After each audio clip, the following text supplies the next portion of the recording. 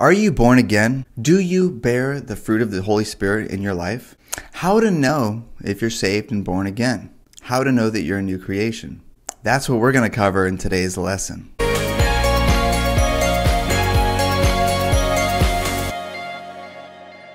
What's up? I'm Pastor Brian with MPowered Christian Ministries, here with another lesson from our Driveway Discipleship program, empowering you to be a better follower of Jesus in just 10 minutes a day. Let's dive in. The fruit of the Holy Spirit is the natural and inevitable outworking of God's presence in your life. Were you born again, made a new creation by the Spirit of the living God in you?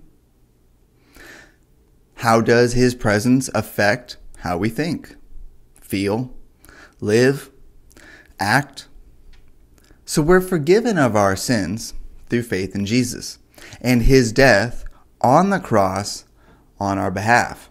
We're saved by who He is and what He did, not by who we are and what we do. But that doesn't mean we won't change. We will. But we're changed as a result of having already been saved by God's grace and by receiving His Spirit, not by our obedience to God's law. In Galatians 5, the Apostle Paul talks about the fruitless and enslaving pursuit of trying to be saved by our own good works. Verse 1 says, "For freedom Christ has set us free. Stand firm, therefore, and do not submit again to a yoke of slavery." We aren't to be enslaved by the law anymore. However, while we do have a new spirit inside, we're still living in bodies of our sinful flesh. Our body and our soul, which is our mind, our will, our emotions, and our desires, these still have sinful desires and selfish passions that are contrary to the will of God. Sinful desires must be put to death, and sinful passions of the flesh must be forced into submission. The Holy Spirit desires to lead you, and He transforms us from the inside out. Live according to the Spirit. Galatians 5 verses 16 through 18 says, "Walk by the Spirit, and you will not gratify the desires of the flesh.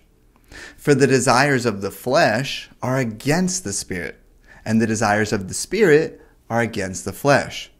For these are opposed to each other, to keep you from doing the things that you want to do. But if you are led by the Spirit, you're not under the law. The law of God served as a schoolmaster to know what was right from what was wrong. It was good, but it was limited. First, because they were always guilty of sin, needing continuous atonement for. And second, because they just had to obey the law to the best of their ability in their weak, natural human strength. But now we have freedom from the gospel that has set us free from sin, death, and hell, and authority over Satan, and the guidance and power of the indwelling Spirit within us. All of these things ensure victory over sin, not as our goal to attain, but as our foundation to rest and live from. Romans 8:5 says, "For those who live according to the flesh set their minds on the things of the flesh, but those who live according to the Spirit set their minds on the things of the Spirit." So know, identify, and crucify the works of the flesh.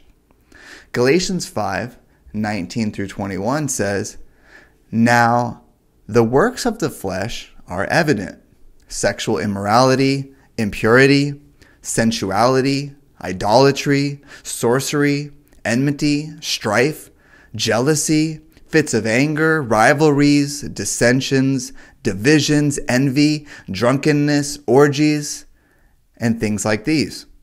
I warn you, as I warned you before, that those who do such things will not inherit the kingdom of God. Other examples are listed in Matthew 15:19, 1 Corinthians 6, verses 9 through 10, and Colossians 3, verses 5 through 6. You can also see Revelation chapter 21, verse 8. So these are all evidences of still being unsaved, or of having really false beliefs that need to be corrected, and evidence of a part of you that is still broken that you need to bring to the Lord to heal. Or it's something that you're doing in disobedience to the Lord instead of submitting to the prompting of the Holy Spirit. Verse 24 there says, "Those who belong to Jesus Christ have crucified the flesh with its passions and desires." So commit yourself today to crucify it. Lastly, you need to know, embrace, and cultivate the fruit of the Spirit. Verses 22 through 23 say, "But the fruit of the Spirit is love, joy, peace, patience, kindness, goodness, faithfulness, gentleness, and self-control. Against such things there is no law." In future lessons, we'll examine each fruit separately, but here's a brief overview. Love is the sacrificial giving of yourself to others, putting their needs above your own. This is foremost love of God, followed by love of neighbor. See Matthew 22, verse 36 through 39, 1 Corinthians 13:13, John 15, verses 12 through 13, and chapter 13, verses 34 to 35, and Galatians 5:13. Joy is deep internal gladness that first comes from God within, and then it culminates in an external outward expression. It could be reserved or energetic, quiet contentment, or noisy shouting and dancing. It's all fueled by delight and appreciation for God. Peace refers to both the inner wholeness and well-being and rest of the soul that's now in right relationship with God, as well as the pursuit to forgive and reconcile with others. Patience and faithfulness are about trusting in the gospel and in God, in His sovereignty, His trustworthiness, and in His perfect character, will, and timing. Selflessness is again evident and manifested in the fruits of kindness and gentleness, wherein our perspective of others and our personal character and our disposition are then changed in such a way that it affects how we treat others. Goodness, also called righteousness in Romans 14, verse 17, is about divine justness. It's about being godly and morally upright and like God. And lastly, self-control is now available to us, and it makes it possible to overcome every sin and obstacle by the indwelling presence, guidance, and power of the Holy Spirit. See Ephesians 3:16 and Philippians 4:13. So the fruit of the Spirit is the natural and inevitable result of God's presence. In other words, these things are the natural outworking of God's attributes. Wherever God's Spirit is, He is. And his attributes will manifest outwardly as a result. Whoever has God's Spirit in them, these attributes will naturally and inevitably flow. For example, 1 John 4:8 teaches that God is love. And anyone who does not love does not know God. If we know God, we will know love and become loving because he is. It's essential that we know who God is through Jesus and the Bible, and then cultivate our relationship with him by spending intimate time with him through prayer and worship. So if these fruits aren't greatly evident in your life, you need to inspect yourself. Humble yourself. Repent of your sin and or your waywardness, and draw near to God in desperate hunger for more of him. Stoke the flames of your desire to glorify him with all of your life, to give Jesus all of your trust as your Savior and all of your life as your Lord.